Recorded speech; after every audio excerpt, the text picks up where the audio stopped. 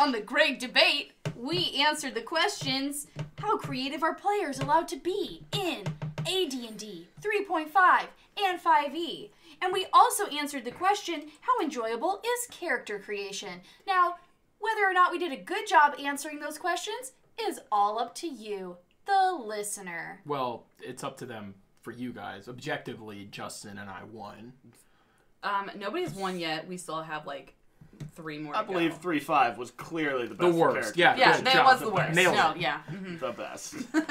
To remind you, audience, we have a rubric, very scientific, very official, that I am, with an unbiased attitude, filling out as our debaters make points. We have James debating for 5e as the superior version of D&D. James, would you like to say hi? Nah, I feel like you said it was superior, you said my name, that's really all that matters right now. And then we have Justin also joining him on the 5e team. Justin?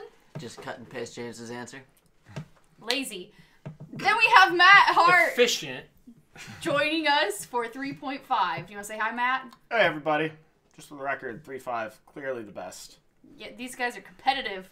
Okay, and then we have Kimmy. You guys know Kimmy. Do we? She's debating for AD&D being the superior version. Poorly. Whoa. Excuse me. We will let the questions and the answers determine that. Okay. Thank you. I am also on Kimmy's team, but at the same time, I have to be a neutral grader, and I know how to do this. So let's go ahead and jump right into it. Question number 3. What are the benefits for the Dungeon Master? All of them. That wasn't a fair start. Is Someone that else your... started. Yeah. Dang! I took it. So like, I think the premise of this question is, what version of D&D is the most fun for a Dungeon Master and the most, like, beneficial for a Dungeon Master? Like, what makes this great for us as a Dungeon Master, for those that have done it? Sure. That's what the question's asking. And I'm just going to go with, I'm going to start. AD&D has a lot of great creative options. Since the world is not so pre-written, it allows for a lot of kind of like just filling in the gaps almost for the Dungeon Master, so they get to create what people see, they get to create what people hear, and all sorts of stuff like that. And there's really not like, I don't know, I just think creative-wise, I have a lot more creative muse playing an AD&D version than I do looking at 5e. I just feel like I'm almost constrained when I'm playing 5e. Specifically, I'm not DM'd 3.5, so I can't say anything, but I just like how free reign it is in Advanced Dungeons & Dragons. So 3.5 shares a lot of those qualities. We also have a huge pool of monsters to pull from. We don't have as many pre-written modules, pre-written worlds as 5e has. One of my biggest problems with 5e, though, is that the amount of magic items, artifacts, and loot that exist in 5e with the base game and with the modules that have been released so far is just incredibly limited. I have, I want to say, 35 to 40 pages of magical items and then like another 10 pages of artifacts in 3.5 that I can use, give to my players, use to add spice to my campaign that's already been added, that I don't have to sit down and come up with all these stats for. Whereas in 5e, you have like 10 pages. Still a lot of pages of magic items. Like I'm not saying that you don't have a lot of magic items, but just think about it for a sec. Everybody just appreciate we got a lot of magic items, period. 10 pages worth of stuff to come over. But that's fair. I guess I want to clarify something before we go any further. Are we talking about, and there's probably multiple facets to this, are we talking about how buck wild you can get with your campaign with this, or are we talking about just fun for the DM from whatever mechanical perspective? Whatever, I think, honestly, whatever you think is more enjoyable as a DM. If your DMing style is going buck wild, then yes, which one would you think is the best? If your DMing style is, you know, how easy is it for me to play the pre-written stuff and bring that into something of my own. Yeah. That's just up to you. Because and Justin might have separate points because we both DM'd 5e pretty heavily, and likely have different styles. I'm familiar with Justin's. I don't think he's nearly as familiar with mine, though. For myself, I naturally just kind of go crazy with plot stuff more than magic items, so the lack of magic items in the base book is not as harmful to my DM style, because if I really want stuff that goes beyond those, I'll just tap resources like expansion books or Reddit or anywhere else online for ideas. What I like about 5e is the rules and the flexibility that you have as a DM. There's enough governing skills that you can lump whatever type of action you want into it without getting super specific, but there's still enough flexibility in things that you can kind of freestyle off of it without having your players look at the book and say, I have X, Y, and Z. I want this to mechanically work. We have a million things to keep track of. That, from what I've seen in 3.5 especially, but also a little bit AD&D, is problematic, is you have like so many options as a player presented to you that you can just become this total rules lawyer with telling the DM how the game should be run, because we did account for that. That is in 3.5, or that is in AD&D, whereas 5e is like, it falls under some blanket thing, talk to your DM. And then the DM can tell the story in a way that like allows them to do what they want, but also makes sense. So you're saying it's harder to be a rules lawyer in 5e than other editions? Yeah. Interesting. I would I agree with that, actually. Yeah, like I totally get it. The thing that kind of that's off-putting about that for me is that I feel AD&D I have more flexibility because of the set rules, because it allows me not to, because like I can have one-on-one with my player. My player goes, I want to do this. I go, okay, well, this is what the rules allow of the world, and these are how we do the math percentage. You know, you would have this percentage to do that. You would have to roll this and roll that. But I had a specific way to follow it where that gets really muddy in 5e. And I feel like that can end in a ton of arguments with just maybe saying something wrong or saying it's going to fall under this blanket somewhere, and let's try to figure it out. I can still see an argument happening with that player going, Sure. Well, there's more here, and this can fall here, where in AD&D, I feel like because of how the stats worked, because of the math and the rules that they had in place, there wasn't actually a lot of room to say no and have the player like be very disheartened about the no, because there was a solid reason why it was a no.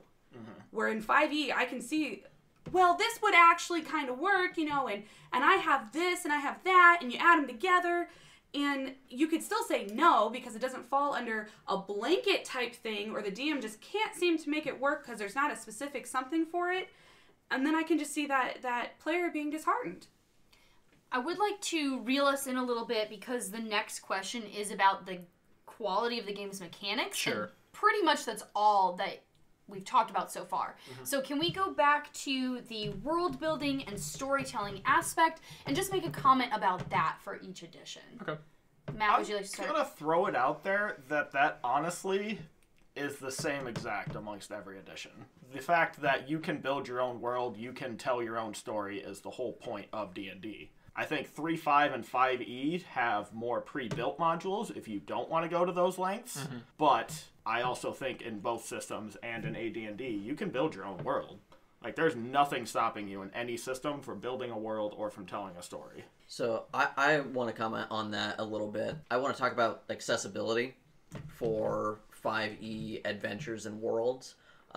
They have the most number of pre-written adventures and worlds because a lot of the adventures take place in, you know, one of, I believe, 4 different worlds that exist within Wizards. Where'd those worlds start? Oh yeah, 3.5. Right, but they have been expanded upon in 5e, having more pre-written adventures. You also have a lot of resources at your disposal to help you create a world. You know, religion, political systems, things like that. I'm sure 3.5 is, but I'm only going to speak to 5e. Just hauling the book out right now and waving it at us menacingly. And I also want to speak to the earlier point about magic items. We also get magic items in every single adventure module that is printed with 5e. So you can take the base and then look at the 20+ adventure modules that have been published. Nearly 20. To be If fair, you want to throw out the number of supplemental modules with magic items, you're losing this fight. You're losing this fight hard. Right, but when you brought it up earlier, I it know. was only referencing what was included in the base game. I would like to point out that the amount of supplemental materials is not necessarily a positive point for your edition, because that requires players to spend more money if they're not available for free online, which they're not because your edition is the newest. So a lot of those modules aren't going to be free online. So if we're talking about what players could have access to right now, Actually, anything yes, prior they are... to 3, I believe, is not technically available online. A certain extent of it is through the Wizards system reference doc, but until Wizards got their hold on, or I guess after Wizards got their hold on the D&D property, I believe everything fell under their IP, and they don't publish all of that openly. They publish a certain extent of it, same with 5e. Okay, but it's still cheaper to access 3.5 and AD&D adventures than it is to access 5e adventures. If for no I'm other just reason saying- than the datedness of the book. Right, you make a good point that they're publishing new items in every new module, but that costs the players more money in order to play those. They're not available in the base game. Does it, though? It costs the DM more to potentially get the module, but as long as they're providing the item descriptions to the player doesn't need to spend anything. Well, we're talking about the benefits for the DM right now, so that's That's not a right, benefit yeah. for the DM. That's fair, but your point was But- the players have to spend more, and one You're- player has to spend more. Well, you are the player, yes. Yeah. Players, DMs, have to spend more, and I guess the players could help their DM supplement the costs if they were being nice. I don't know. You just never had nice players, I guess. Well, and then what I was gonna say is, I know you guys are talking about like what is available that's already written. That's great and all. That helps for people that don't want to actually create their own magic items and don't want to create their own type of baddies or whatever, because you can choose from things. I feel that in storytelling specifically for AD&D, they do give you a list of items that aren't in modules. They give you a wide list of them, of magical items, of just other type of weapons and things like that. But they also give you the ability to create your own magic item. Basically, they almost give you a formula for different things in AD&D. They go, well, if you add this and this and this, you're going to get a silver axe that has a +2 to hit and could do 25% cold damage. Like, it was just a really cool way to create things, and AD&D allowed you to do that. It showed you how things were created. It gave them the ability for the DM to explain to players in character how your character could make these items. There are rules for crafting magic items in 5e to the point where there's a whole page or two on crafting sentient magic items and how to give them personalities and bonuses based on those personalities and how they'd in fact impact the players. I'm not trying to discount what's going on in AD&D for those, but it is something that's present in every edition. It is something that as is far as I know. prevalent in every edition. Yeah. For our upcoming campaign, I've already crafted 30 magic items. Yeah. Right. And I understand that. I'm just saying that it hadn't been brought up yet, and that's one thing that I very much enjoy about AD&D. But, you know, it kind of was the first place where it appeared, and I feel like, honestly, look, because I've been able to look at the 3.5 ones, and they're very similar to how AD&D does it. Gotcha. 5e is totally different. It's actually really different how you guys craft items, and I think it's because of the check process. I know you also have the check rolls, but there was a shift. They're not as There was a prevalent in shift magic items. between 3.5 and 5, and I wonder if it happened in 4. So Dang, if only we had someone to debate. Nah, never mind. We don't no, need to debate. nobody from 4 is up. No. We don't need that kind of... That was really impressive. Wasn't that really good? What the hell was that? That was the crickets from the 4E debate. That is Team. simultaneously really cool and gonna haunt my dreams tonight. All right. Oh, what I also will say though, and going back to like the rules, so not mechanics, but rules, I feel like because of the rules that are put in place in AD&D, and because of how a DM can create something that's very much their own, and be able to have this wide availability in the world to let things slide, let things go, instead of creating an A to B, creating all these tiny adventures within a large adventure, I think that cuts down on something that we all dread, the bustability. AD&D allows people to create what they want, but allow the DM to comfortably use those characters throughout the world. There's a lot of leeway when it comes to things. Now, I have been busted really bad before. But that was my own decision after talking a lot with other dungeon masters about the whole situation. They were like, well, you know that there are things that are in check in AD&D for you to have not let that happen. And I was not made aware of those things until after the big incident. But I felt like it was because of a bard, and it says in AD&D that DMs don't have to allow bards, I did. What? It does. It says in the book that well, if Dungeon but I mean, Master... in theory, DMs don't have to allow anything. You're a party of all fighters. I know, but I think it's great that in AD&D, if I go to the Bard page, which is literally... These players, you can especially tell them to fuck off. Basically, that's like what it did. Oh, I think they're the last ones in this. Thief... And I'm gonna say, if there's a class that's so busted in AD&D that they have to give you a disclaimer, it says a bard is an optional character class that can be used if your DM allows. Right there, it's the first sentence of a bard. If you have a class that's so busted, they have to give you an asterisk on it. That's not good for your bustability. I created a new class called Gun Nuker, and he's got guns and nukes, and he kills everybody. You're just it's really mad hot, that you and he didn't gets get all newsy. the. You know what is bullcrap though? Double proficiencies. Bullshit. I think that 5e having double proficiencies in things and having these huge like pluses to your rolls. I can't speak for 3.5 because I don't know what the bonuses are like to rolls when you have skills and They stuff. can get bad if you do it right. But I think it makes players want to create a character with this calculated precision in order to DM bust. I think it encourages that in 5e. That said, also, aren't you guys the same ones that go to bat for the concept of rolling a nat 20 should always be something that's like superhumanly cool, and a nat 1 should always be a ridiculous failure? Yeah, those don't contradict. They do, because 5e accounts for things like your character just being good at stuff, or like realistic things. It means that nothing you do is amazing because everything you do is really good. That's why it's really sad. It's really fun to have that moment of like that moment of serendipity, that moment of like chance. Oh my god, my character like so happened everything lined up great because of a chance. I was able to do something great. The same thing with failing. Yes, your character probably would not actually stab your party member 4 times in a row. Okay? I get that. That's why when a nat 1 happens, there's a way to roll to see if other things will happen. But if by chance that continues to happen, that's just how the dice roll, and that's what makes the game so fun. It's that exciting, like, yes, I got a nat 20. Something really cool happens. Shit, I got a nat 1, and I killed my partner. See, but I think that's something with, like, yeah, go ahead. I want to bring us back, because we're kind of getting off track from the bustability. Well, I'm going to circle to a DM-related thing at least real quick. Okay, go for it.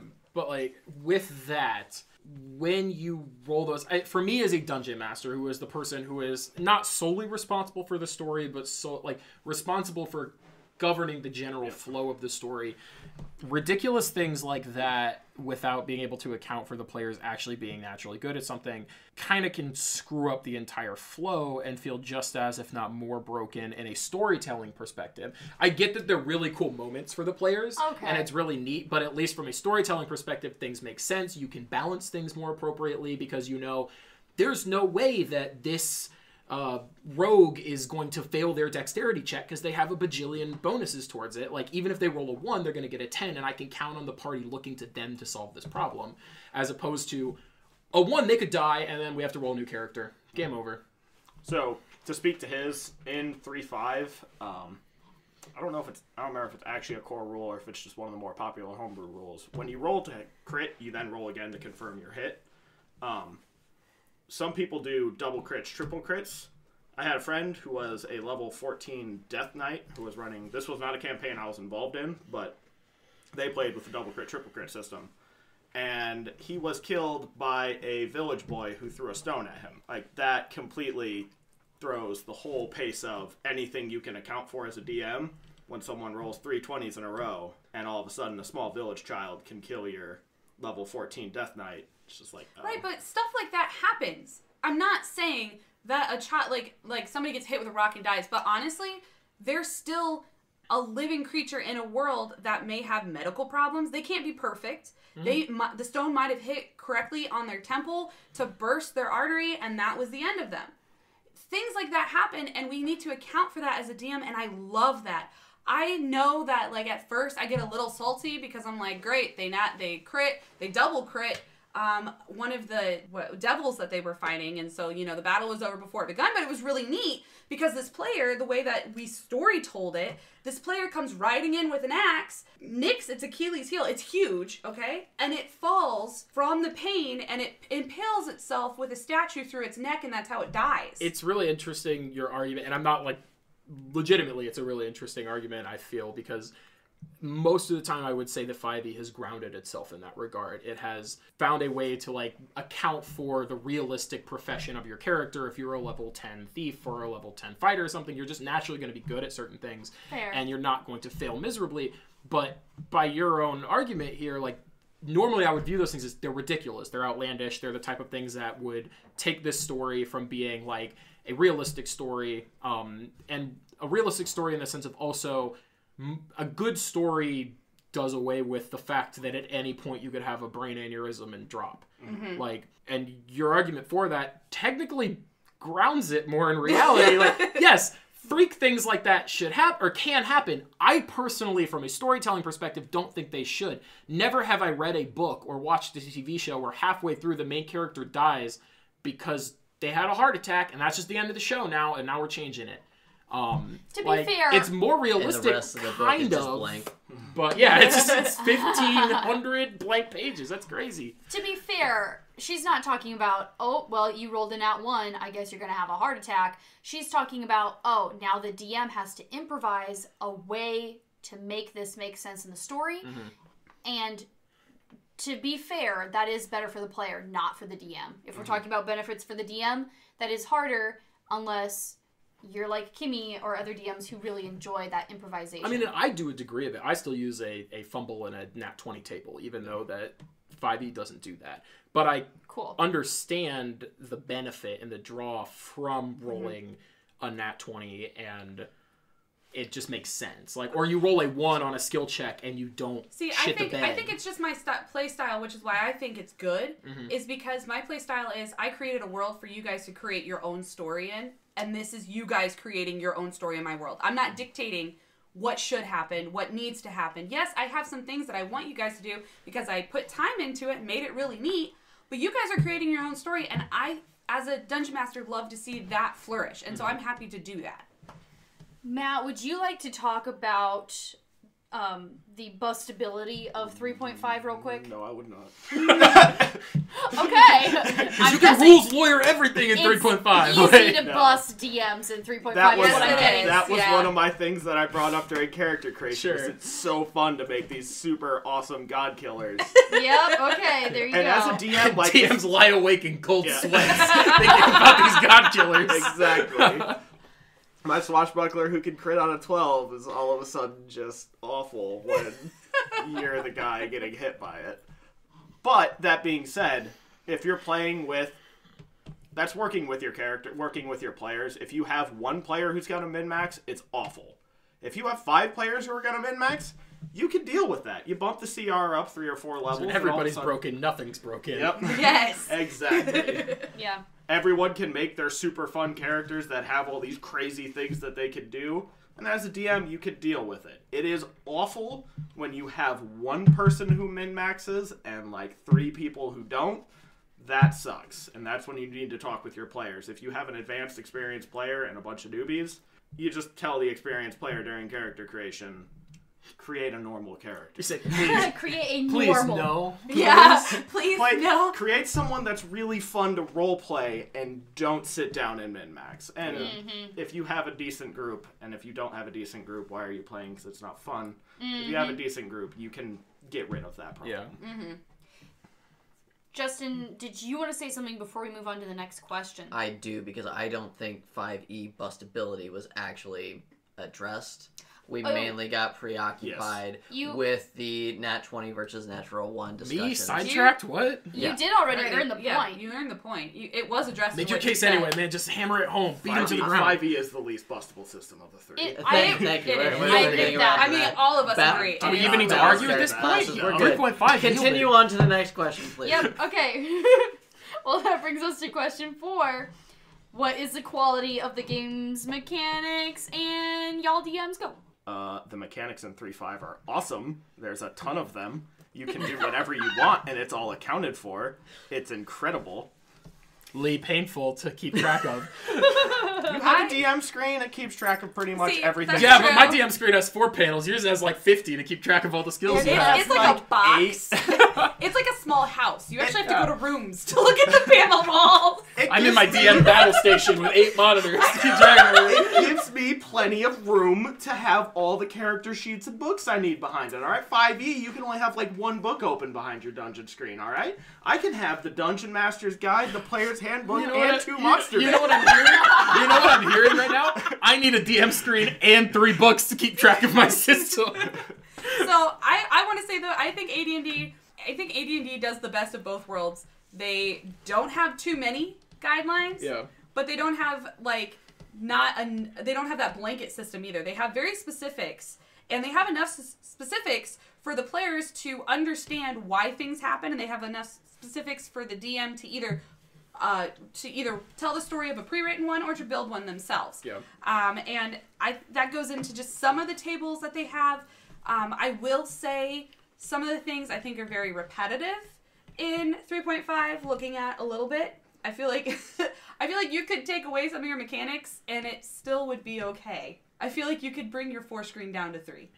And I think it would be fine. Which ones are you talking? Because, I mean... Which screens? I Wait, which one? Yeah. I'm just curious, like, what are some examples of the ones you think that are repetitive? I mean, sometimes you have the same mechanic, like, on a magic weapon that you get from a terrain That's what I'm advantage. saying. That's what I'm saying is I can see, like, when you go into your feat and there's a few mechanics on how this will work for a character's throw. Yeah. It's going to be the same thing as if you picked up a weapon or a magical or an enchanted or whatever piece of armor or something like that. That is the same across the board, where I feel like it doesn't need to be written that much. You don't need to have those 4 screens, because in AD&D it kind of puts things together. Like, if it's gonna do this, if it's gonna do damage, and it's gonna do if it's gonna do damage, the type of damage or how it's given, it kind of falls into this. So weapons, like magical items, weapons, armor, and skills learned falls into that list. So in 3.5, there's, on the DM screen, most of that type of stuff you're talking about is condensed onto, like, 1 table. And then what the hell is all of it?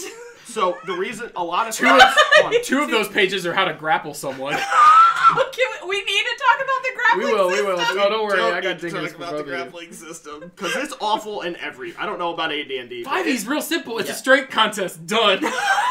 But then what happens once you're grappled? You can't move. But what options do you have available? Attack or try and get away. What about the grappler? Move them. Or your hands are busy, but you can move them. I don't know. I still think the grappling system in all the systems is not. If you guys don't know what the grappling system is in 3.5, just Google grappling system 3.5. Grappling system. You're open to an now. opportunity attack while attempting. If you hit, then you fail. Make a melee touch attack to see if you grab them. Make another grapple check to see if you hold them. There's a calculation to solve this. A d20 plus your base attack roll plus your strength modifier plus a special size modifier for different types of creatures, ranging from a plus 16 for colossal down to a negative 16 for a tiny, fine little creature, which I assume is a grain of sand that you're grappling. From there, there's about 2 pages worth of contingencies that could theoretically throw off your grapple check.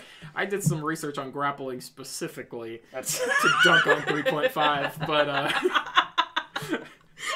Hot damn. Throwing it out there, grappling's not great in 5e either. How many times have you used it in your campaign? I don't play 3.5 No, mainly because I'm scared of grappling. 5. Never except for the time that I built a pro wrestler with the express purpose of only grappling in combat, in which case I used it a lot. How did it go? I strangled an orc commander to death. Oh, that's pretty badass. It was pretty rad. His name was Chef Kevin, and all he wore was a apron and wielded a frying pan. Did you only use, like, one equation to figure out if you'd strangle him or not? Yeah, it's called roll a strength contest. This is my equation. I love it! That's 5e. I believe there are a disadvantage and advantage for size in 5e as well.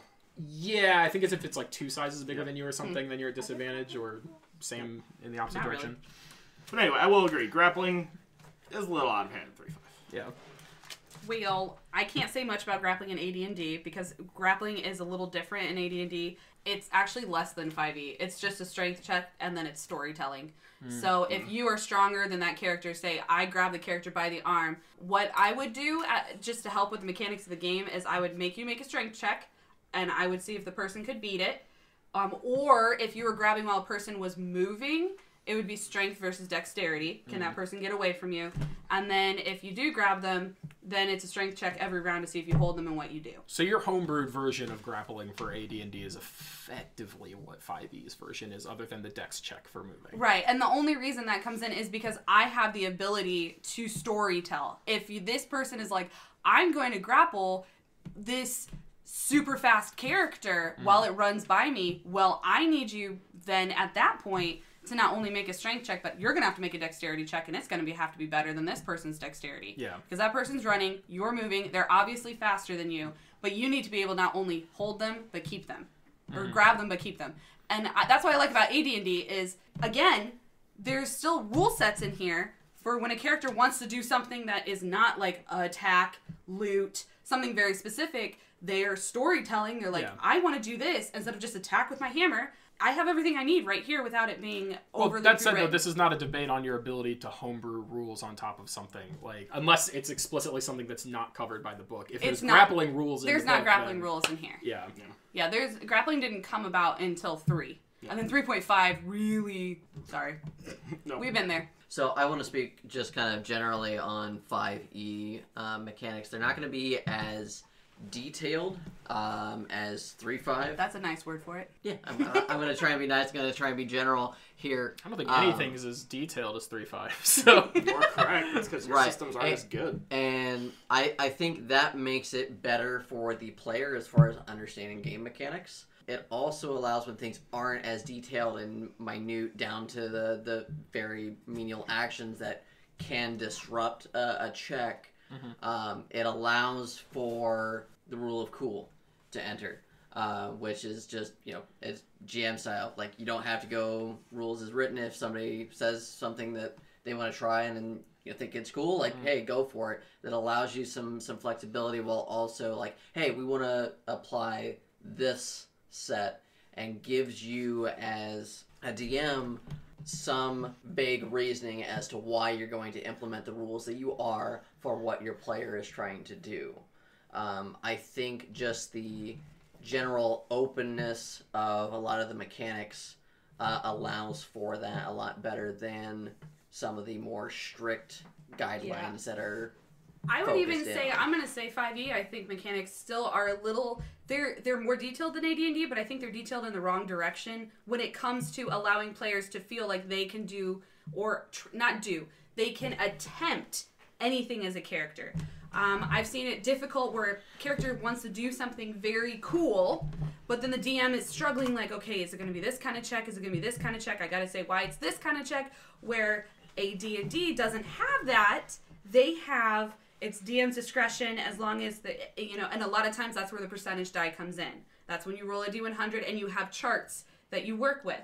Now, not everything is pre-written on a D100. Yes, I get that you guys have the same thing with your D20s. You can have tables.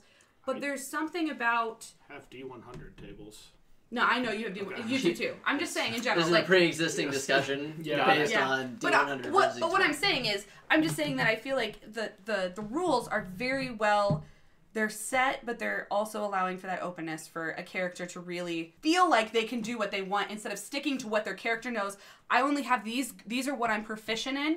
These are the checks I can make. This is what my character should be doing. Where I feel like in AD&D, my character might be good at these things, but he's also this kind of guy. So he would still try to do this. He'd probably fail.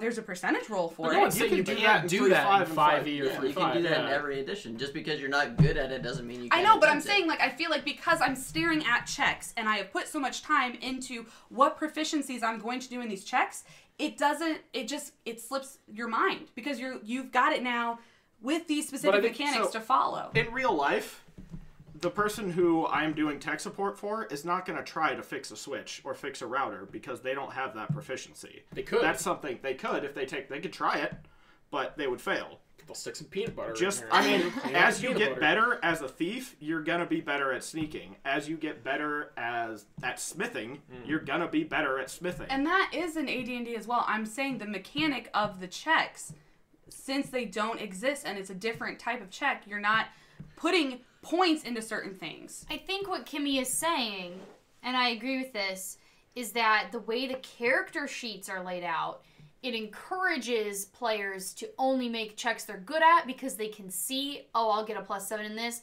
Oh, I have a 0 in this. I'm not even going to try to make that check. Whereas because that's not sitting in front of the players in AD&D, they're more willing to try anything. Yeah. This is not saying you can't do those things. It's just what the players are going to be encouraged to do because of what's sitting in front of them. I could, just like in real life, though, I'm not going to try to ride a horse because I'm terrible at it. Like, Yeah, but as there's- you ride more horses, you So get better I'd at say, it. like, That's your why point- you would choose to ride a horse. If a troll was sure. chasing you, though... Yes, I would try to jump on a horse Right. just like I would that's a in last 3.5 resort, and yeah. 5e. And I've I had- would be far worse at it than an equestrian. I just had in my last session that I ran, a paladin try and do some crazy acrobatic rope work over a 400-foot drop. He is not proficient in acrobatics, but he had to do it because that's all he wanted to do and could do. You just said he had to do it. Is that true? Or was this something like he just randomly had this idea and was like, I'm going to try to do He this? didn't randomly have the idea. He put himself in a position where that was the solution. Like, unless he could come up with something better. But the position he was in, plus the solution he proposed, required an acrobatics Now check. think about that in AD&D. He being pushed into scenarios, you're going to have to make solutions that are there. Yeah. But not being pushed in a scenario, you still have that ability to be like, what would my character do? What could help the party? It's that But I think middle that ground. you could still do that, but realistically, if I am not forced into a situation, when I think, what could I do, I'm not going to think, what am I bad at, and try it anyway. No, I'm but going you to think, would what think- can I do within my proficiencies to execute and assist the party. But you'd also have to think about just what is happening around you and what would your character do. It's really easy for your character to talk to people a certain way or walk into certain things, but if you're not like, if a character really wanted something but they're not proficient in sneaking, they're not going to go after it if they see, oh, I have a 0 in sneak or I have a 0 in, my dexterity proficiencies. Never experienced that in a campaign. I've had players who, if they wanted to do something and no one else in the party was like, no, I'm not going to go sneak and get that for you, they'll try it if they want it. Players, I love you. Players are really dumb, and they'll just do some dumb stuff. Like, you can count on that in any edition. Fair enough. Let's talk about the balance of the mechanics very quickly, and then let's move on to the final question, because we are running out of time. Sure. Gotcha. So, balance, the way I would kind of define that is how even are all of the different classes and races, and how balanced are the mechanics for different players. Okay, 3.5 doesn't get to talk because I've read through a lot. He's over here grinning. There's no balance in 3.5, so you just don't get that I still want to hear him, though. So the reason there is no balance in 3.5 is because you very rarely just play a fighter. You play a fighter cross-classed with something else. You And play all of a sudden- Drizzt in every character. It's always Drizzt. Aww, I love Drizzt. Yeah, exactly. Anyway, but like you cross-class. You tend to cross-class a lot, which means that there is no the base classes are all pretty much balanced. Wizards start out terrible and end up being probably a little bit better than everybody else, but for the first 4 or 5 levels, playing a wizard is awful. It's the same in AD&D. Magic users are exponentially And growing. it's the same in 5e. Yeah, I think it's the same there, and I think that's just really well across D&D how mages and magic users should work, because by the time they're 12, they're more OP than a level 12 of anybody else. But, I mean, all the base classes are all extremely comparable. If you have a team of people all just using base classes, they're going to outclass each other in certain areas. The rogue's going to be better at sneaking. He's going to have lockpicking. He's going to have more skills. See, I disagree. I think the base classes in 5e are not comparable. No, I'm not talking about 5e. He's talking about I'm 3.5. talking about 3.5. Yeah, Oh, No, fair enough, 5e fair enough. is Yeah. not I even thought- close. I thought you were saying across the board, No. all editions. I was like, nope. No. I'm just going to preface this before she goes any farther. Jamie's got a vendetta against monks in 5e. I am playing a monk in 5e right now, and they suck until Monks higher levels. have nothing against the one barbarian class that takes half damage from everything at level 4. For real, barbarians and rogues in 5e are fucking busted, and you cannot tell me that those classes are not more powerful than a ranger or a monk at low powerful in levels. different ways. But Rangers I are the know. most No, broken. here's They're the the thing. most Here's the underpowered. thing. Here's the thing. I agree, and the reason I'm agreeing with her is because a lot of the pre-written modules that you play in 5e, and a lot of times how people homebrew, those characters always have advantage. Now, if you were to find a module or a homebrew where being a half giant or being a rogue was a negative, then maybe it would balance out. But when you guys are like sneaking through dungeons or fighting large monsters, of course those characters are going to outrank everybody else. I'm actually not sure what you're talking about right now. No, I'm saying create a story where everybody has to be equal, and there's no advantage to being a rogue in it. There's no like, well, there's always acrobatic and sneak checks. I don't think that is because of the modules. I just think that's built into the character creation. Rogues get double proficiency. Rogues can do all of these things that other characters can't do because they're supposed to be quote-unquote jack of all trades, sort of. Mm-hmm. I just think that they are way more powerful than they are in AD&D. I personally think that AD&D has the most balance, but maybe I'm a little biased. I don't know. I think they are truly different. They're built for different things, and therefore they are more balanced. A wizard will have negatives against them, where a rogue or a fighter will have positives for the same check, and I think that is more balanced in AD&D versus in 5e. When you create a character, there are some classes that are recommended people don't play because they can't do certain things and they're not as strong as other classes. Can we talk about the bard in AD&D that we just brought up a little bit ago and has a massive asterisk? So the reason I'll talk about the bard. Right. The reason, real quick, the reason why the bard has a huge asterisk is because everybody wants to play a bard, but where does the bard fall under? The bard was not actually technically a class created in AD&D. Who wants to play a bard? I want to meet these people. My brother. That's all he plays. Your brother's weird. A lot of people want to play a bard because Love you, it's a Nick. funny meme. True. I'm going to Fair. seduce the monster. But they don't think about the fact that they can't wear armor and they don't have weapon proficiency. They can't do damage. So- they are there as a support class. But also, correct me if I'm wrong, in 5e, aren't they like able to fight? I mean, they can. Not super well, but they can.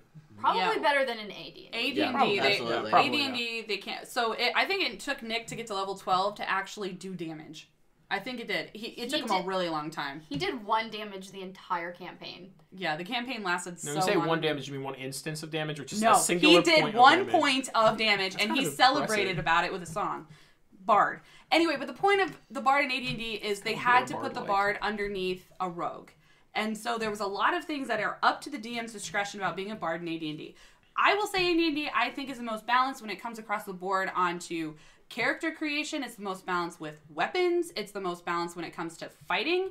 I feel like the way that the mechanics work and how each character is different, each race is different, and how it says certain races can't be certain classes, that is balance. I understand you want to play this race and this class and have it all work out. That's great. But then, like in 3.5, you get God Killers. That's not balance. That's also not for the sake of balance.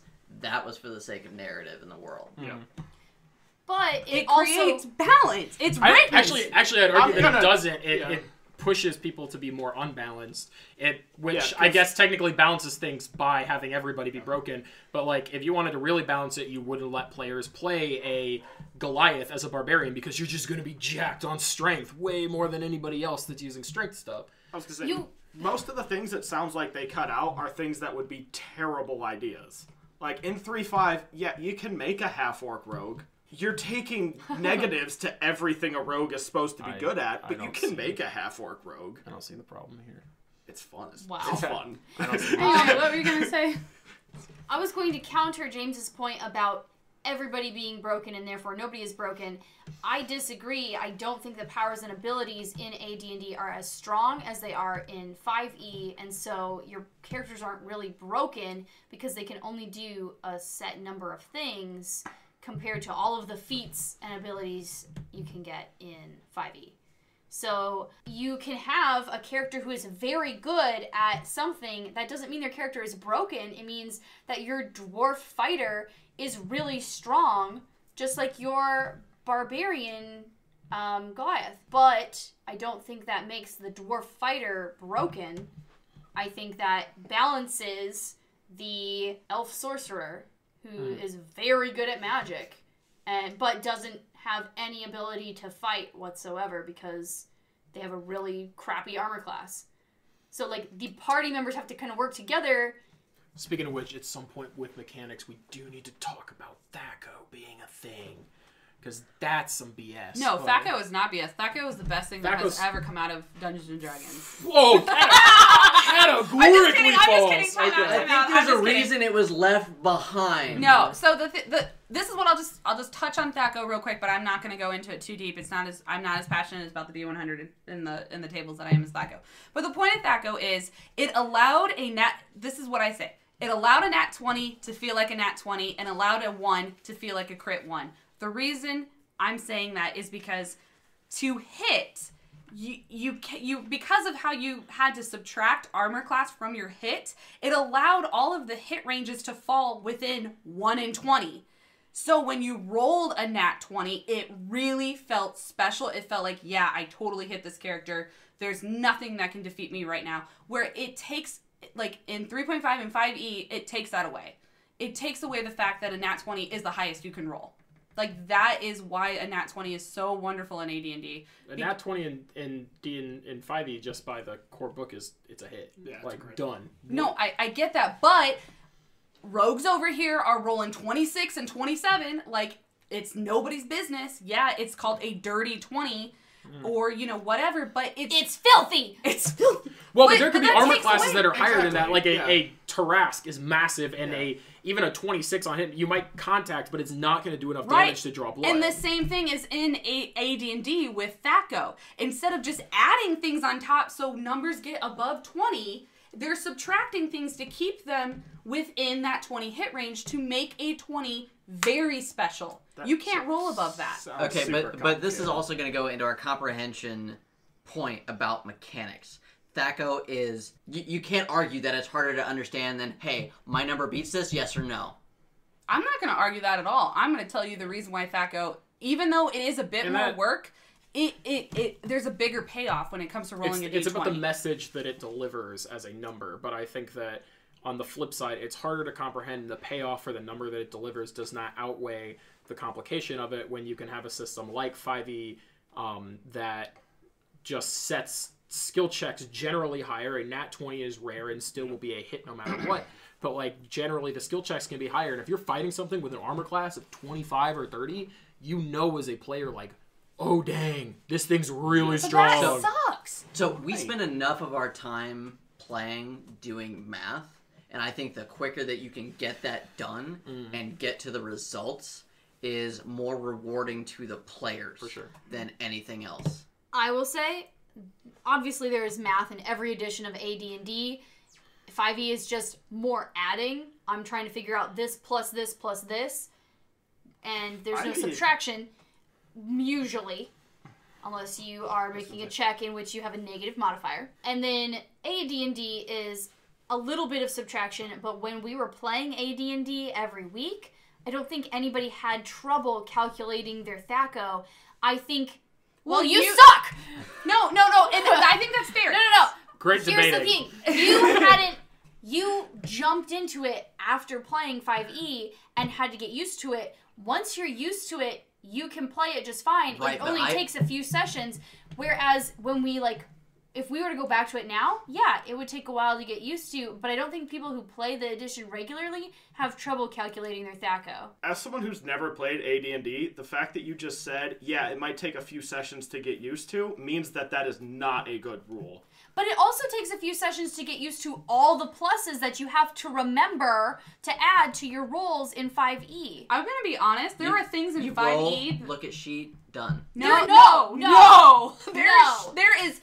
No, they're all over the place. There's a bunch of things you have to add up. There's way more to remember and keep track of in 5e than in AD&D. The only number you should ever be adding is what's on your sheet in one spot. No. I watch him all the time. When he plays that Goliath whatever barbarian, he's like... Because he's activating additional abilities. Exactly, which does not... in every class in 5e, pretty much, you activate a special But we're talking abilities. about a base roll without additional abilities. Okay. That's what we're talking about here. Okay, but you realize that THAC0 is the only roll that you make that is like that, where everything else, whether it's base or not in 5e, you still have to add and do math. And there's never just a base roll when it comes to 5e, especially after level 4. You are now adding 2 or 3 things on top of your 20 roll. You have your proficiencies. You have your proficiency bonus. You have your bonuses in your stats. Which you have all should be weapons tracked bonuses. in the damage roll and the hit roll on your weapons table. that's already there, but there's already 2, and then you have to add in your proficiencies that you should be keeping track of every level that you... If you're managing your character sheet properly based on the one that's published, all of those should already be summed up in the one slot on your weapon list, like in the center of the page. There's not a slot for it. There's a line for your weapon, and it says your weapon's name plus to hit, which should be your modifiers all added together, what the plus is, then the damage. And that's on the AD&D sheet as well too. When you're especially against, it even tells you whether you're fighting medium or large. You're saying the math is harder because of THAC0. We're saying, yeah, when you're rolling to hit, it's harder.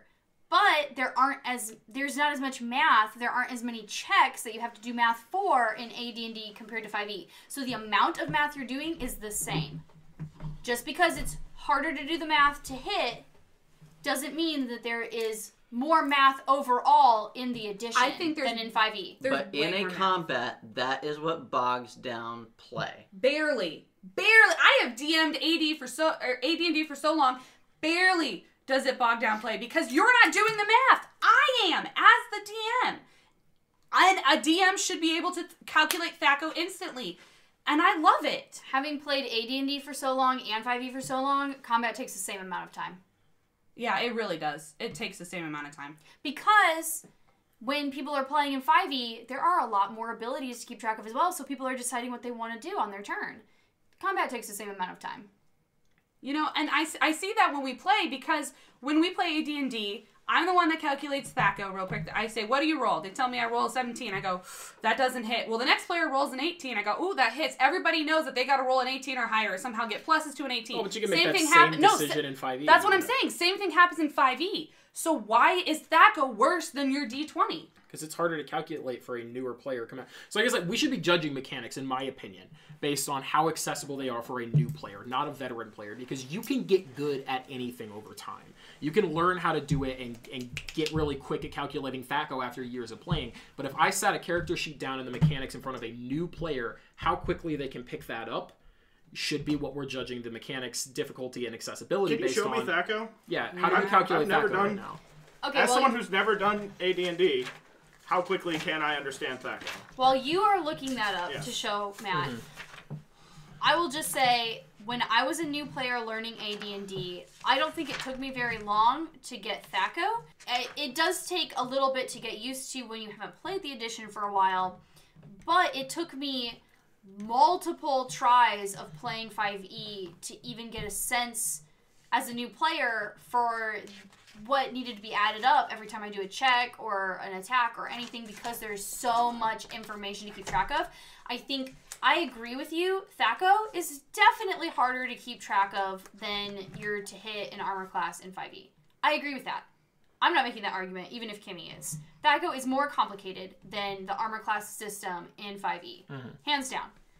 But if your argument is, well, it causes more math and it bogs stuff down, I disagree, because there is still more to keep track of as a new player in 5e than in AD&D. AD&D is a simpler game. The only thing that is complicated about AD&D as a new player is THAC0. And if that math is the thing that is keeping you from being able to play AD&D, then you're probably going to struggle with 5e for a while as well, unless you have a DM that's just kind of letting you do whatever. I played AD&D with you guys for months, and by the end of it, still didn't know what I was rolling. Maybe you're just bad at math, honey. I'm terrible at math, but that does not Well, then, take I away. think- I'd also say you my keep complaining point. about the math in 5e, so maybe you're bad at math.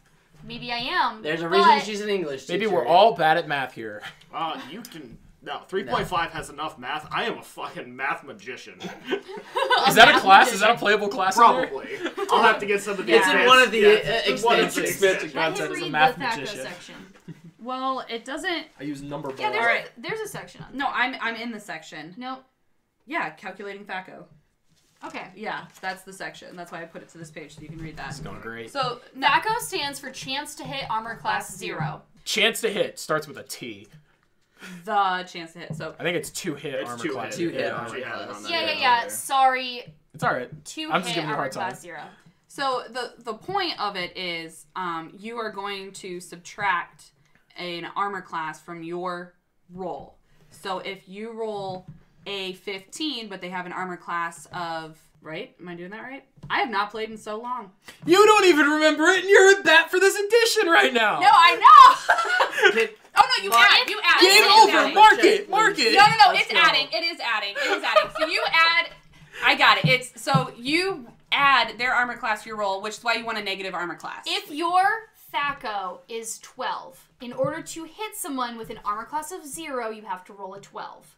Chance to hit, or 2-hit armor class is 0. Mm-hmm. So your THACO is what changes, but armor class can also change, but more rarely than in 5e. Very much. Your armor class is totally dependent on magical modifiers and armor. Okay. Not skills, not your stats. I mean, that has something to do with it, but not like your stats can change in 5e more fluidly as you level up than they can in. Right. in So D&D. repeat the formula again. For So- me. 2-hit armor class 0 Yeah. means that if your THACO is 12, if their armor class is 0, you have to roll a 12. Okay. So if their armor class is -1, you have to roll a 13. Yep.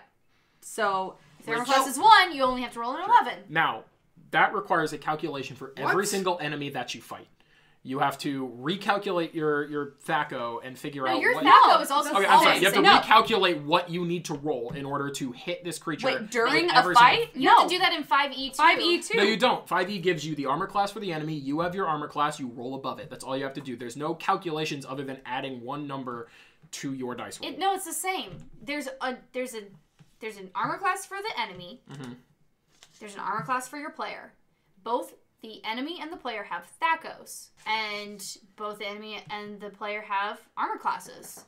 And basically, they're just contesting each other every time they Right, attack. because when I roll my hit, I go, what number do I need to meet or beat? And the DM tells me. It's the same thing with THACO. The only difference is you guys can have armor classes of 25 and 30. No, it's not the same though, because every new enemy that's introduced to combat, not every single attack that's made, but every new enemy that's introduced to combat, like a new enemy type that has a different armor class potential, you have to recalculate what you need to roll in order to figure out what they need You're to not, hit. I don't think you're understanding what I'm saying. It doesn't matter. If I fight in 5e, if I fight a troll, Yeah. and I roll my first one and I go, what do I need to beat? The DM can tell me you need to beat a 12. Well, I rolled a 13. Okay.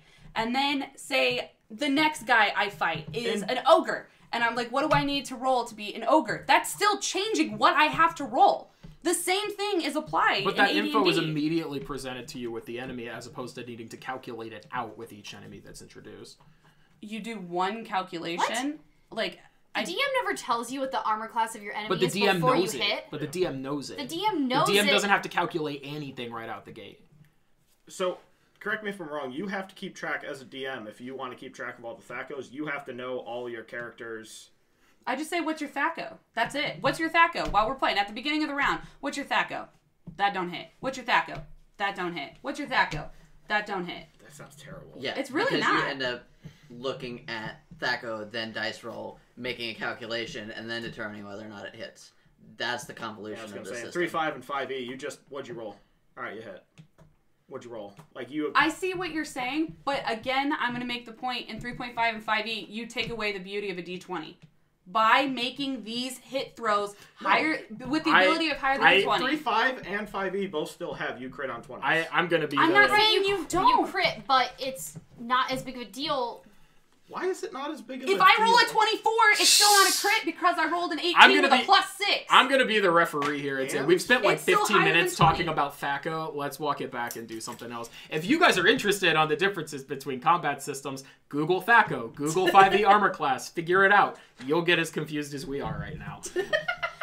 I think, yeah, up to at this point, it's up to the listeners. Yeah. So let's go ahead and move on to the final question. And I'm actually going to specifically go category by category so that we don't spend as long on one thing this time. Sure. Question number 5. How accessible is this edition for new players? Fair. We addressed it briefly. Let's start with character. How easy is it for a player to create a new character in 5e Go? Super easy. You go to D&D Beyond and you can create a free character for 5e. So you need the internet. Wow, You- Kim. Okay. Just How are you gonna access AD&D material without the internet if you don't already own it? Actually, that's harder to... You have a book. Not everybody has You a have book. a pre-printed binder. I have a pre-printed binder that I give my players. All right, so the next question, question 6, is how accessible is this for Kimmy? Matt, how accessible is it for a new player to create a character in 3.5? I will say it is harder to make a character in 3.5 than it is in 5e. 5e, you sit down, you pick your class. There's one table that you look at. You're done. Has a You lot don't of have to pick recommended feats. stuff, too. Yeah, you don't have to pick feats. You don't have to worry about weapon and armor proficiencies. It is easier for a new character to make someone in 5e, but it's also way more boring. No, you. I will say it's very easy to make a new character in AD&D. There aren't any convoluted, like, class and race and subclass things that you have to think about. The question was how accessible. Oh, how accessible to Not- create a new not- character? not how New easy. players. I do Accessible. think The I- materials are free on the internet. So yes, it's accessible. Oh, okay, so we do need internet. Just to clarify. Checkmate. Which is fine, but I do think everything ease is for part of AD&D accessibility, is though. out there. I don't know why Kimmy said. Well, because oh, I'm you saying need the internet. everything for AD&D is out there, and not everything is free for 5e or 3.5. Sure. at But this to point. be fair, Yes. they have the D&D Beyond. You can make a character, but not everything that's in the player's handbook is free on D&D Beyond. That is true. But the question was, But- how easy is it to How make a easy- character? Not how easy is it to make a Tabaxi Artificer in 5e. Right. But in AD&D, how easy is it for a brand new character to pick up the system and create a character? Because like Easy. I can create a 3.5 character in like a minute. Yeah, but but that's you're Oh, a not- nerd. I created NPCs in a minute or two constantly. Yeah, It's very but easy. how easy for a new player? It's so easy Easy. for a new player to create a character. There aren't as many options, first of all, so it's faster and easier for a player that's totally new to D&D. If I were first introducing somebody to D&D who didn't want to be overwhelmed by the amount of choices, AD&D for sure. This is like somebody who's interested in fantasy, probably like an older person. I would introduce them to AD&D because there aren't like all of these crazy races and classes and all of these other things. We've introduced a lot of friends who aren't even super into like fantasy roleplay stuff to AD&D, and they picked it up just fine and enjoyed it immensely. I do agree that in 5e it's easier for people who love D&D to make a new character, like if they're new to the game because they have D&D Beyond, and the rules are very like straightforward and laid out there. But in AD&D, the only complication in character creation is THACO. Everything else is easier because there aren't as many complications. Everything's I laid don't- out pretty I was gonna- clearly. Like, As- it walks you through it. There's been I 5 literally told editions you. worth I of lore. literally said that. As the clear loser in this situation, 5e is not hard to make a character at all. 5e is incredibly It's easy. not hard to make a character in AD&D. It's not. All right, so how about this? 3.5 sucks, am I right, guys? False. Yes. Our character creation is way more fun because you guys are just like, I'm gonna pick this barbarian and I'm done. It's fun if you like math. It's boring. Okay. Exactly. Let's talk about cost. All right. 3.5 is going to get a point in this one because everything is online for free. Yes. Everything. All the base materials. Yes. Yes, everything is free for 3.5. And How much- I assume AD&D. AD&D as well. Yep. You can go. What is that? Dragon's Foot? Find it all. Is that where? I don't remember where we all got No, it. it's all It's all free. It's all free for AD&D and 3.5. Sure. Except for if you prefer to have physical dice. That said, I will toss something out there that I see more regularly. Older editions accidentally introduce homebrewed stuff under the guise of it being actual published material. We're talking cost. We're just talking cost. Well, but I'm saying, like, it's all free, which is great, and it's accessible, which is great because it's all free online. But that also comes with the caveat of anybody can put anything out there, and you can misconstrue it as legit. It's not that hard. You just look for the Wizards of the Coast on the PDF. It's not that hard. Every site out there also has like tags for homebrews, because like 3.5 has a lot of wikis and stuff like that where you can look up anything, and it's super easy to find the information. Anything homebrew is tagged homebrew. Now the next point is popularity. 5e is obviously going to get the point for popularity. Oh yeah. Let's make a quick statement about cost at least, so we've made. You're not getting a point for cost. We don't need to. You're not going to decide that yet. Done. Moving on. No, you guys won the popularity in this. Just we all know it costs more to play 5e. Stranger Things.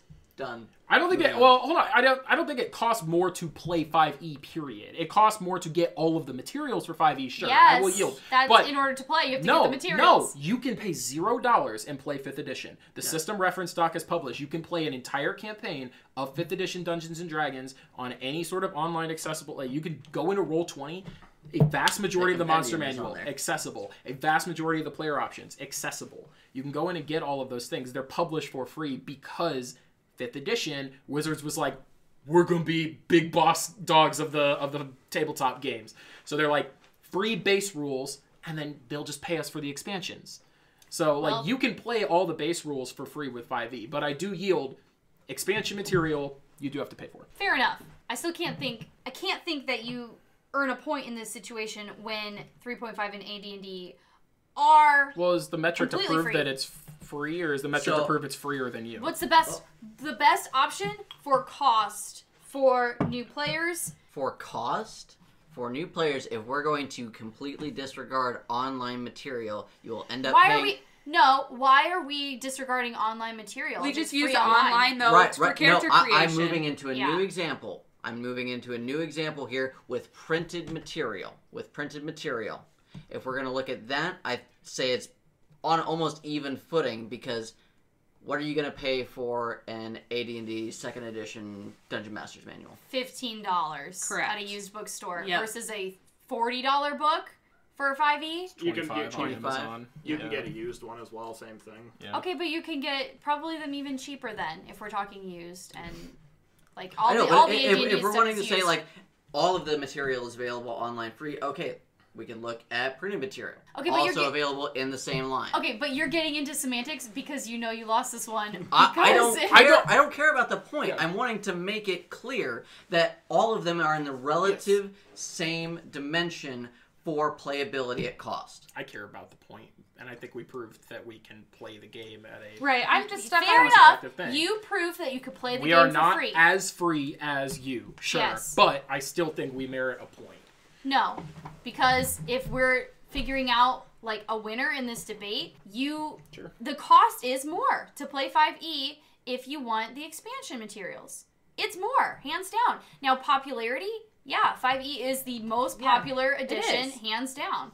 And then 3.5, AD&D comes in last. 3.5 still played quite a bit. Oh, it is. No. I would players. say 5e is definitely the most popular, but I would say 3.5 is a close second. It really is. 5e will continue to gain more players, but 3.5 is still incredibly popular. Mm-hmm. But 4e is really where it's at. No, it's not. You can get out. We should have just gone and hopped on 4E while we had the chance. We knew they would win. I mean, we're doing. They don't even have a rep here. We're doing well enough. We could defend 2 editions cost at of once. 4E. Yikes! You can't actually find because they're not available because nobody wants it. Do you want our copy? You have one that's not in the dumpster.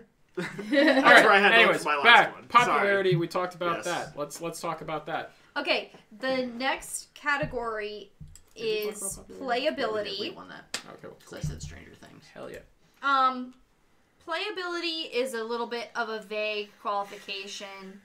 I was gonna say this is gonna come down to what you like. We all get a point. You can play all of them. I think I'm going to be honest. Out of everything that we've said tonight, I believe everybody deserves a point in playability because none of these editions is 4E. Yes! Thank you! I'll say, 4E is a playable edition. It's not what we're used to. We do a lot of theater of the mind and storytelling Dungeons and Dragons. I know everybody player-wise. 4E is going to appeal to people that like games more like Warhammer, where they want a tabletop battle simulator. Yeah, and definitely. I personally, not my jam. I'll trash on 4E all the time because it's not my jam, but for the player that Based- likes based that, on 4 is a sales- playable edition. Based on sales and popularity, it wasn't anyone's jam. It's true.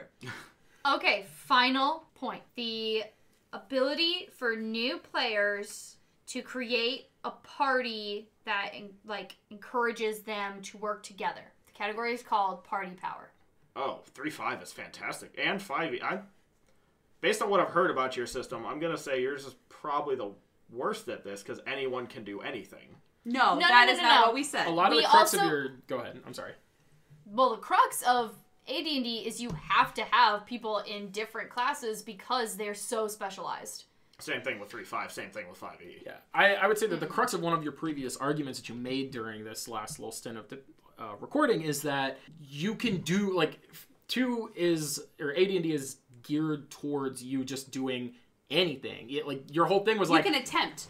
Yeah. You can attempt to do But anything. that in and of itself, that proclivity to going off and doing whatever and not being bound by the abilities of your party and the abilities of what you can do as a player within your proficiencies, to me screams AD&D is great for the selfish player. Great for the player that wants to do their badass thing, and then the next player gets to do their badass thing. I would counter that and say 5e is. Actually, honestly, 3.5. I'm going to take away 3.5.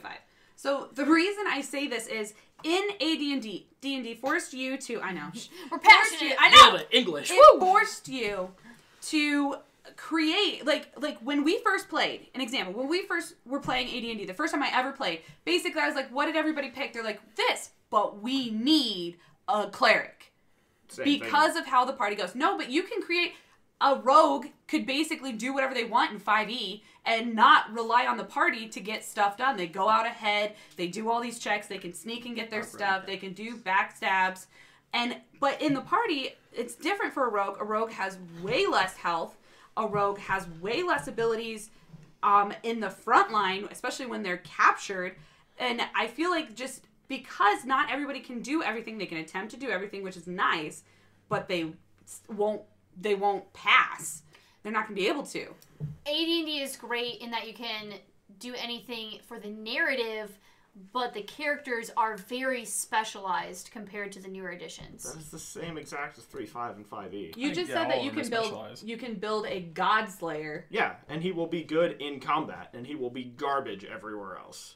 That's the whole point of min-maxing, is you maximize one attribute and minimize everything else. And you need someone else in your party to pick up on that slack. Exactly. Yeah. And like rogues in 3.5 are extremely good at finding traps. They're great at crawling through a dungeon, but as soon as you get into combat, you just kind of back off and wait for a moment to do an opportune strike because you don't belong in combat. That's why rogues die a lot of the time, because they jump into the fray thinking they can one-shot everything. But I'm also going to speak to the abilities of classes in 5e. So many of them actually impact your team. Look at cleric's a bad example because clerics just exist in every form and are always a support class. But you look at paladins who have an aura that affects your entire team within a radius. I will say the fact that clerics exist as a support class adds to party power, that's their role in the party. They're the healers, they're the support class. Which is not true in 5e at all. I guess. Thank you. Depending on the cleric. Yeah. But they Most all have clerics. channel divinity, which serves as a support. They all Clerics have have spirit guardians, spirit weapons, and one Clerics other have thing the they can all ability add to be very much the support class. I do say, 5e does set clerics up to feel more like a combat class in other editions. But you still could play your cleric that way. And normally I found that if you don't play your cleric that way, you're a pretty inefficient player overall. Because while they can do those things, my clerics are always decent, but not great at anything. Spirit guardians and spirit weapon, the fact that you can have those both active at the same time, makes a cleric an extremely effective combat class. I think that all of the classes in 5e encourage players to do combat more than previous editions. I would agree with that. There's very few absolutely. classes that are weak in combat in 5e. Yeah, which I guess just because of the lack of options in AD&D, it encourages people to create a party with different classes. You cannot survive in a party of all rogues in a regular D&D campaign in AD&D. but you could in 5e because there's all these different archetypes. Has a quitter's attitude, but I'm just saying. I'm going to say that's entirely DM dependent. yeah.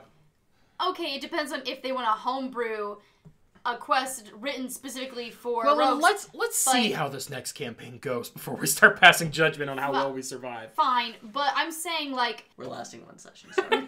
I'm saying Just to like prove a point. we have fighters, rogues, Bow guys. magic users, and like Y'all got clerics, paladins, because I support was class. one. Yeah, we have paladins, we have druids, and we have assassins. You've got all the core classes I mean, for like, the most part. But those are They like all the 4. fit into like 4 major categories though, because a bard and a druid and a thief/assassin are all rogues. A paladin and a fighter are both fighters. Like the Fighters. fighter class. and then you have your magic users, and there are different types of magic in AD&D as well. You still have the illusionists, conjurists, and those sorts of things, but you don't have sorcerers, warlocks, and mages. You just have like Magic user with a school. right, and then you have what did I miss? The cleric. You have clerics basically. See, I feel like that's just... And so like Nailed it. it encourages people to pick from each part, you know, from each section. I think 3.5 AD or 5e is very much so. Everything is good at combat, but like 3.5, you definitely need a good mix. You can't go into battle with. Well, you could go into battle with a bunch of fighters, but as soon as you enter a dungeon, you're done. You're just gonna hit every trap because no one knows what they're doing. No one can sense magic. No one can do anything like that. Whereas you need a rogue to take care of that, or some sort of other class with those abilities to take care of that. Now, and with 5e too, and I guess for starters, I'm going to make a statement that's just universal, like all editions. Right, yeah. I think that players and parties are naturally drawn to building a level of cohesion in their party. I would agree. Every time I played, even with brand new players who know nothing about D&D, they go, we need someone to heal us. We need someone that's going to be strong. We need someone that's ranged. Have you watched high schoolers play D&D though? No. Oh, God. But everybody I played with, which goes back to When I was in high not school. high schoolers, but freshman year of college, which is pretty close, people have been drawn to try and balance the party out until you're experienced enough that you decide we're all going to be jerks and make a party full of rogues. Until you come in and don't know what everyone else is making for a campaign. But you balance your and party you're two until you bards in a feel like you party. don't have to. And It's not good. because of that, I think you can find this balance and this party power in any edition in theory. But 5e offers that capability. You still can play a support cleric, but at the same time, your cleric's not going to feel like they completely are worthless in combat when they go out there because they still have capabilities that are useful. Same with bards. You don't feel like you have to hide behind a pillar and throw out a spell every once in a while or play your lute because you're completely ineffective. A bard can still hold their own. They just might not be the tank. I would like to say, so with the introduction of like milestone leveling that's really popular with 5e, what's the point of everybody needing to be good in combat because you don't have to worry about kill stealers? So shouldn't the clerics and bards only be specialized and not be good at combat? Because that's their job, is to heal people. Shouldn't they have access to more healing spells and not have a balance like within the character creation between combat ability and magic? I feel like it just makes people just want to create people who are good in combat because it's the only time they get to do something cool. And I'm going to speak to that in everybody wants to feel like they contributed. And if you're ever in a situation where you just totally trounced a boss and you didn't take a single point of damage, your cleric sitting there like, man, I didn't even need to heal anybody that fight. I did nothing. So that player sat there for nothing. And that does not make a player feel good. So if they can feel that they contributed in any fashion, even if that's combat, because guess what? Players find combat fun.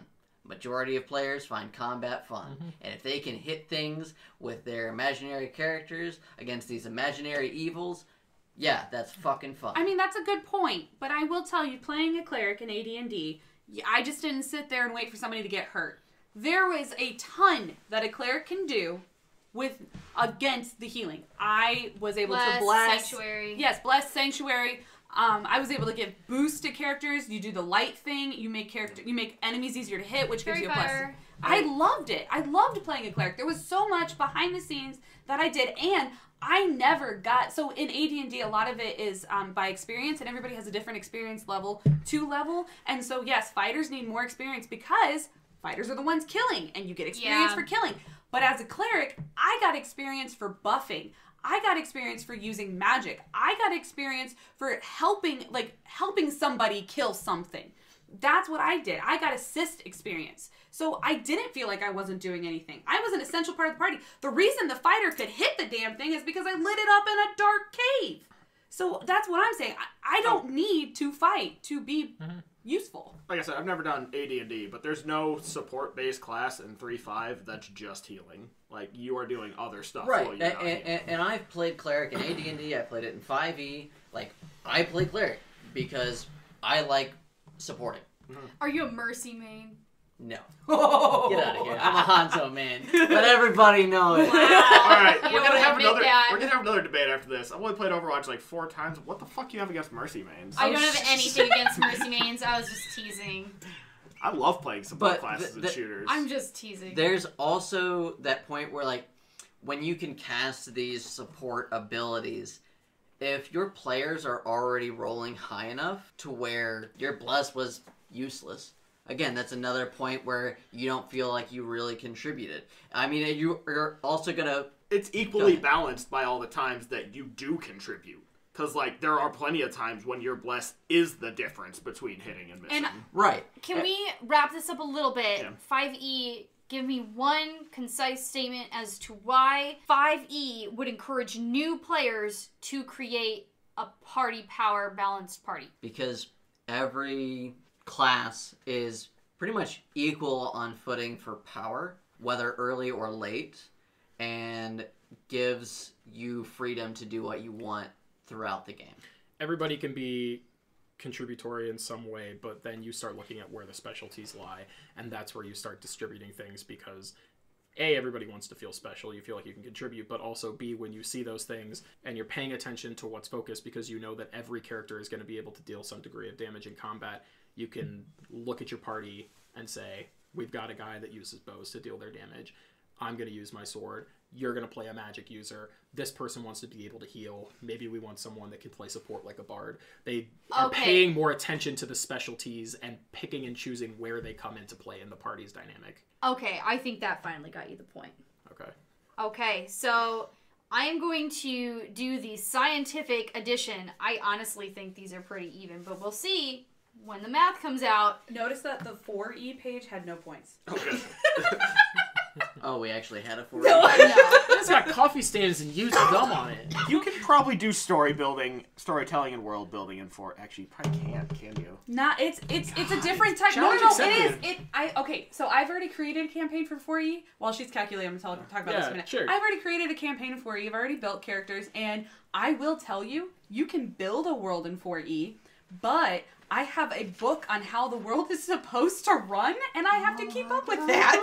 Literally, as we play, I change things, and it's really annoying. Said any good DM is going to change the world and the mechanics and the way that things run on the fly in the session. Which, yes. If a session goes perfectly as what you wrote before, that means that either A, your players aren't working hard enough to piss you off, or B, you're too predictable. And they're too predictable. And Or you railroady as fuck. yeah, or you're Or railroad. Okay, no, I get that. I'm just saying. That's probably the worst No, one. I'm just saying. I'm not saying change as in the story has to change. I'm saying I'm erasing on paper and updating things. Yeah. That's what I'm talking about. That's fair. Changing on the fly. Yeah. All right. I don't like that look on your face. Yeah, I don't like where this is at. Unbiased Unbiased. moderator. Whoa, guys, that's crazy. You guys got none, and Did AD&D got 3.5 everything. win? Did 3.5 win? I hope so I much. don't. Drum roll, please. We'll add it in post. 3.5 comes in third place with a whopping total of 15 out of 25 points. Unbiased moderator. Suck it, nerd. no offense to people who love 3.5. It's just the worst edition. Everybody, I'm just sitting around a table with a They're- bunch of people who don't know how to do math. That's why they don't like 3.5. They don't understand that math is amazing. Hey, Fair enough. You beat 4th edition. You beat 4th edition. That's all that matters. So I did that think- potato on your counter. 3.5 only lost because it's not popular with new players right now, and because there are so many rules it's hard to access for people. So if you love D&D, you should give 3.5 a try, but it did lose on the Great Debate scoring card. So who won? If we get second place, just stop recording and delete. Yeah, that. I'm Yes. gonna just nuke my laptop. Stop! Okay, so there is a 1 point difference Okay. between AD&D and 5e.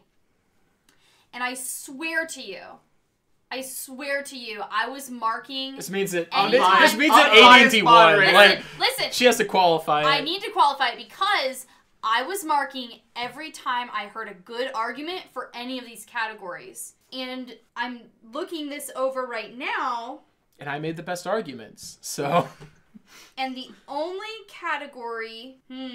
Okay. The only category where one beat the other was question number 3. What are the benefits for the Dungeon Master? hold on. Okay. Maybe she's pulling our leg here. No, she's not pulling our leg. No, AD&D No, won I with... saw her do the marks. AD&D won with 19 out of 25 points. 5e won with 18... Or came in second. I'm sorry. AD&D won with 19 out of 25 points. 5e came in second with 18 out of 25 points. I think if you're being fair, that we could give a 1 point margin of error for bias, and they're tied. No, that category could really just depend on the player. Who is the DM? What do they prefer? Yeah. Really, they're neck and neck because the main negative to AD&D is Thaco, which is annoying for the Dungeon Master to calculate. However, it's easier to create a DM buster in 5e. It's really Absolutely It's not. really Hold on. Absolutely No, we don't not. need to debate this anymore. Yes. So we are close enough here that we've got You also effectively a tie. It really is. I'm going to be completely honest. So I would agree with you. This all is about the DM. I think we're gonna have to have people weigh in themselves. Oh, yeah, and definitely. give us your opinions. Right, and please do give us your opinions because I'm sure we have a lot of proponents for different editions out there who are listening to this debate and are itching to add Yeah. to the conversation. This person said this thing wrong. This person didn't even touch on that. We had way more time than we probably should have spent on this, and we still could debate this for hours, and Yep. probably will after the mic turns off. So Yeah. please As soon as I weigh get in the with other score sheet, things. I'm gonna correct her on everything she didn't mark, Yeah. I except didn't. for bustability and comprehension. I marked if I heard an argument made for this, maybe the point was lost because it wasn't talked about. Fair. Maybe you just didn't make the point. Not that it doesn't exist, but you didn't make the point. So, to be fair, that's just how it works in a debate, but essentially it's a tie. So, millennials, please let us know what you think in the comments on MFG TV, our YouTube channel, or on our Facebook page, Millennial Focus Group. We really want to hear your opinions. Also, thank you so much for our guests on this episode, James, Justin, and Matt Hart. Thank you. Yay, thank you guys so much. You raised my Sex blood doctors, pressure, Christian but in a Hart. good way. Shout out. Good night, millennials. Bye. Peace out, yo.